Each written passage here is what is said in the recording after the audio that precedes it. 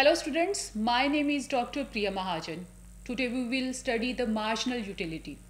We will also cover the law of diminishing marginal utility, diamond water paradox and law of equi-marginal utility in this session. In explaining consumer behavior, economics relies on the fundamental premise that people choose those goods and services they value most highly. To describe the way consumers choose among different consumption possibilities, economists a century ago developed the notion of utility. From the notion of utility, they were able to derive the demand curve. Now we will learn what is utility. Dr. Alfred Marshall, the great British economist, has introduced the concept of utility to explain the tendency of the consumer to buy more units of goods at a lower price and less units of goods at a higher price. Utility is defined as satisfaction that a consumer derives from consuming a good or combination of goods. So, want satisfying power of a good is termed as utility.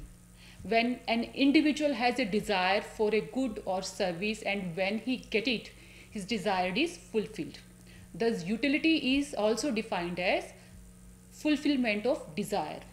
Higher the intensity of person's desire to have a good, higher is the amount of utility he would derive from it. For this reason, the first cup of tea would give more amount of utility than the second cup. The concept of utility derived from a good to different people would depend upon taste, habit, place, time and other circumstances. Utility is therefore subjective. For the same person, utility of a good may be different at different times. For example, utility of a woolen sweater is greater during the winter than in any other season. Having explained the concept of utility, we now turn to some quantitative concepts related to utility used in utility analysis like total utility and marginal utility. Before we explain consumer's choice of good with marginal utility analysis, it will be important for us to understand the meaning of total utility and marginal utility. The total utility of a good is the sum of utilities derived by a person from each unit of the good consumed. As an individual consumes more units of a good, the total utility he derives from consumption of good increases. Here we consider the consumption of a tea in a winter season. How a utility of an individual increases with more cup of tea in a day in winter season is shown in table number 1. You can see in this table that the first cup of tea gives him 12 utils. So the word utils here are used as our amount of measurement of utility. So when he takes the second cup of tea, his utility from 2 cup of tea rises to 22 utils. The total utility is the sum of utilities from a given number of units of a good. Thus, the total utility from consuming 2 cup of tea has risen to 22, although the second cup of tea has made less addition, that is only 10 utilities to the total utility. It can be seen from table number 1 that as a consumer takes more cup of tea in a day, his total utility goes on increasing until the 6th cup of tea. Thus, his total utility rises to 30 utils on consuming 3 cups of tea, to 36 utils on consuming 4 cups of tea, to 40 utils on consuming 5 cups of tea and 41 utils on consuming 6 cups of tea. But more than consuming 6 cups of tea in a day, his total utility decline because consuming more than 6 cups may have adverse effect on his health. Thus, with consuming 7 cups of tea in a day, total utility declined to 39 utils and with 8 cups of tea it declines further to 34 utils. The increase and decrease in total utility from a good is a universal phenomenon. It holds goods for every ordinary economic good and for every ordinary consumer. So the change in utility is given in the table number 1. It will be seen from this figure that up to the consumption of 6th cup of tea, total utility curve is rising, and beyond this it starts falling. Now marginal utility is different from total utility. As we saw, total utility is the total satisfaction or a benefit a consumer gets from consuming a number of units of a commodity. Though it is total utility that matters for consumer, but for the analysis of consumer's choice, the economists consider it useful to focus on marginal utility. So marginal utility is the additional utility that the consumer derives from an extra unit of commodity. Amount of other goods consumed by him are held constant. Marginal utility can be written as MUN is equal to TUN minus TUN minus 1, where N is any given number of units of commodity, TUN for total utility of n units, TUN minus 1 for total utility for n minus 1 units. Thus, the marginal utility is the addition to total utility due to the consumption of an additional units of the good. Marginal utility can be expressed mathematically as mu is equal to delta Tu divided by delta Q, where delta Q is the small change in the quantity of a good consumed. It is generally taken to be equal to 1, and delta Tu is the change in total utility. The concept of marginal utility can be easily understood from table number 2. It will be seen from this table that when the consumer takes 2 cups of tea in a day instead of 1 cup, his total utility increased from 12 to 22 utils. This means the consumption of the second cup of tea has added 10 utils to his total utility. Therefore, marginal utility of the second cup of tea is 10 utils. Further, if the consumer increases his consumption of tea per day from 2 to 3 cups, his total utility increases from 22 to 30 utils. That is, the extra utility which he gets from the third cup of tea is equal to 8 utils. Thus, 8 util is now the marginal utility of the consumption of third cup of tea per day. As we can see in table number 2, that more than consuming 6 cups of tea, his total utility declines and therefore marginal utility becomes negative. That is, more than consuming 6 cups of tea give him displeasures, and economists say that extra cups of tea beyond 6 in a day produce disutility for the consumer. So this is about the total utility and marginal utility. Now we will study the law of diminishing marginal utility. Gaussen was the first to formulate this law in 1854, though the name was given by Marshall. This law is also known as Gaussen's first law. One of the fundamental ideas behind demand theory is the law of diminishing marginal utility. You have studied the law of demand in the previous sessions. Law of demand is based on the law of diminishing marginal utility. This law states that as the consumer goes on consuming more and more unit of good, the marginal utility from it goes on diminishing. However, as you consume more and more, your total utility will grow at a decreasing rate. Marshall, who has been the famous exponent of the cardinal utility analysis, has stated the law of diminishing marginal utility as the additional benefit which a person derives from a given increase of his stock of a thing diminishes with every increase in the stock that he already has. Now again consider that table where we have presented the total and marginal utilities derived by a person from cups of tea consumed per day. When 1 cup of tea is taken per day, the total utility derived by the person is 12 utils. And because this is the first cup, its marginal utility is also 12. With the consumption of second cup per day, the total utility rises to 22 but marginal utility falls to 10. It will be seen from the table that as the consumption of tea increases to 6 cups per day, marginal utility from the additional cups goes on diminishing. That is, the total utility goes on increasing at a diminishing rate. However, when the cups of tea consumed per day increases to 7, then instead of giving positive marginal utility, the seventh cup gives negative utility equal to -1. This is because too many cups of tea consumed per day may cause health issues.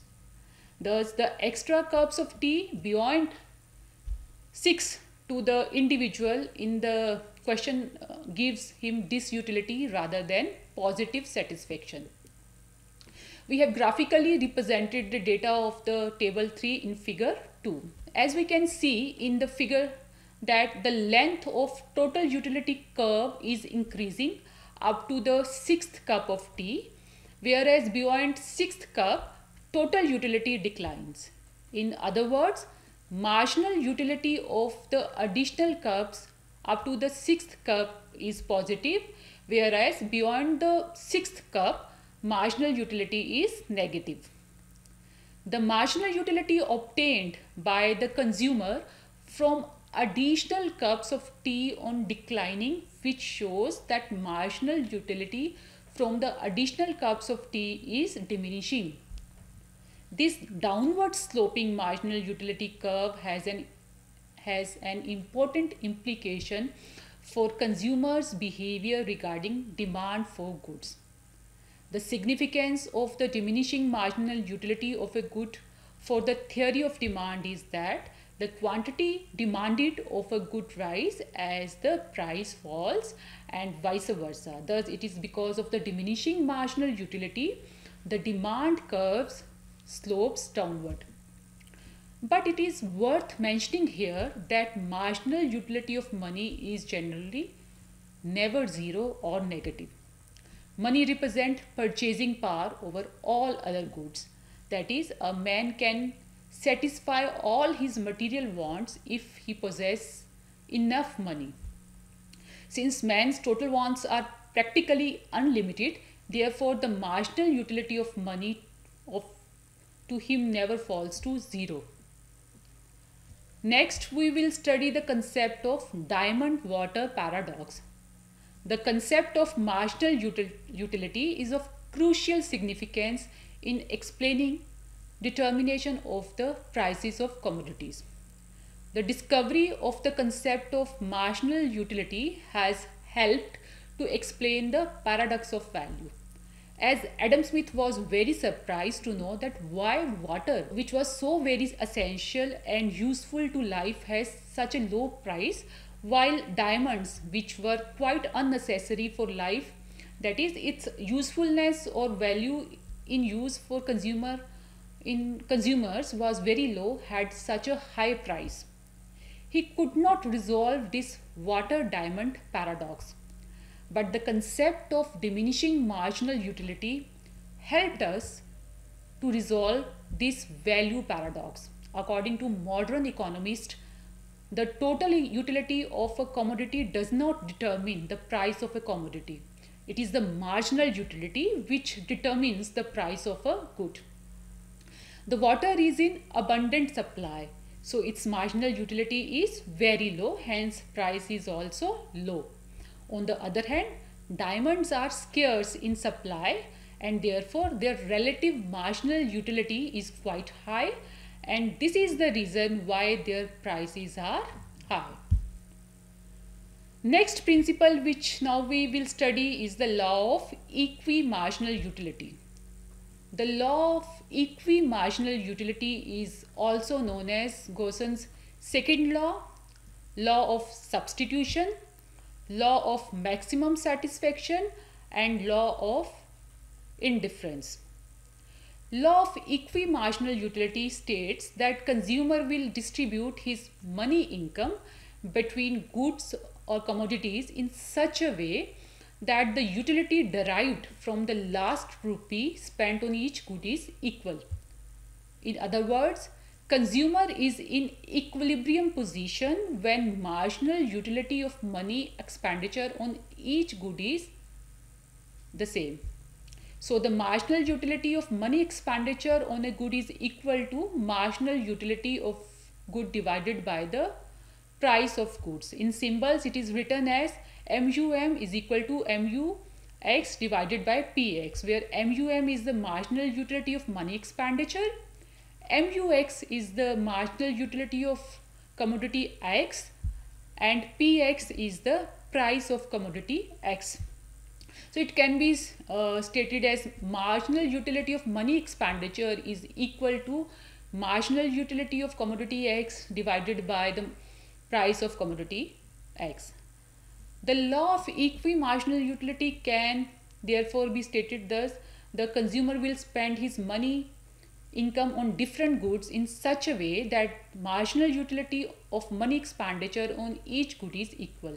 That is, consumer is in equilibrium in respect of the purchases of two goods X and Y, when MUX divided by PX is equal to MUY divided by PY. Now if MUX divided by PX and MUY divided by PY are not equal and MUX divided by PX greater than MUY divided by PY, then consumer will substitute good X for good Y. As a result of this substitution, the marginal utility of good X will fall and marginal utility of good Y will rise. The consumer will continue substituting good X for good Y until marginal utility of commodity X divided by price of commodity X become equal to marginal utility of commodity Y divided by price of commodity Y. When MUX divided by PX becomes equal to MUY divided by PY, the consumer will be in equilibrium. Let us illustrate the law of equi-marginal utility with the help of an arithmetical table 4 given on your screen. So in this table you can see the units and the marginal utility of two commodities, that is commodity X and commodity Y. Let us assume that the price of good X and Y be rupees 2 and 3 respectively. Reconstructing this table by dividing marginal utilities of commodity X by rupees 2 and marginal utility of commodity Y by rupees 3, we get a new table, that is table number 5. Suppose a consumer has a money income of rupees 24 to spend on two goods. It is worth noting that in order to maximize his utility, the consumer will not equate marginal utilities of the good because prices of the two goods are different. In other words, he will equate marginal utility of X commodity divided by price of X commodity with marginal utility of Y commodity divided by price of Y commodity while spending his given money income on the two goods. By looking at the table, it will become clear that marginal utility of X commodity divided by price of X commodity is equal to 5 utils when the consumer purchases 6 units of good X, and marginal utility of Y commodity divided by price of Y commodity is equal to 5 utils when he buys 4 units of good Y. Therefore, a consumer will be in equilibrium when he is buying 6 units of good X and 4 units of good Y and will be spending rupees 24 on them. Thus, in the equilibrium position where he maximizes his utility, marginal utility of X commodity divided by price of X commodity is equal to marginal utility of Y commodity divided by price of Y commodity is equal to marginal utility of money expenditure. Thus, the marginal utility of the last rupee spent on each of the two good purchases is the same, that is 5 utils. Consumer's equilibrium is graphically portrayed in this figure 3. Since marginal utility curves of goods slope downward, curves depicting marginal utility of X commodity divided by price of X commodity is equal to marginal utility of Y commodity divided by price of Y commodity also slope downward. Thus, when the consumer is buying OH of X and OK of Y commodity, then MUX divided by PX is equal to MUY divided by PY is equal to MUM. Therefore, the consumer is in equilibrium when he is buying 6 units of X commodity and 4 units of Y commodity. No other allocation of money expenditure will yield greater utility than when he is buying 6 units of commodity X and 4 units of commodity Y. Suppose if the consumer buys 1 unit less of good X and 1 unit more of good Y, this will lead to the decrease in his total utility. It will be observed from figure 3 that the consumption of 5 units instead of 6 units of commodity X means a loss in satisfaction equal to the shaded area ABCH, and from figure 3 it will be seen that consumption of 5 units of commodity Y instead of 4 unit will mean gain in utility equal to shaded area KEFL. It will be noticed that with this rearrangement of purchases of the two goods, the loss of utility ABCH exceeds gain in utility KEFL.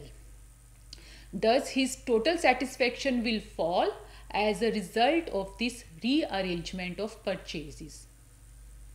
Thus, when the consumer is making purchases by spending his given income in such a way that MUX divided by PX is equal to MUY divided by PY, he will not like to make any further changes in the basket of goods and will therefore be in equilibrium situation by maximizing his utility. This condition for the equilibrium of the consumer will hold even when a consumer spends his money income on several goods. Thus, MUX divided by PX is equal to MUY divided by PY is equal to MUN divided by PN is equal to MUM. So this is about the law of equimarginal utility, an extension of the law of diminishing marginal utility. A very important law in economics stated that the consumer will distribute their limited money between the goods in such a way that the utility derived from the last rupee spent on each good is equal. So learners, this is all about this session. Bye and happy learning.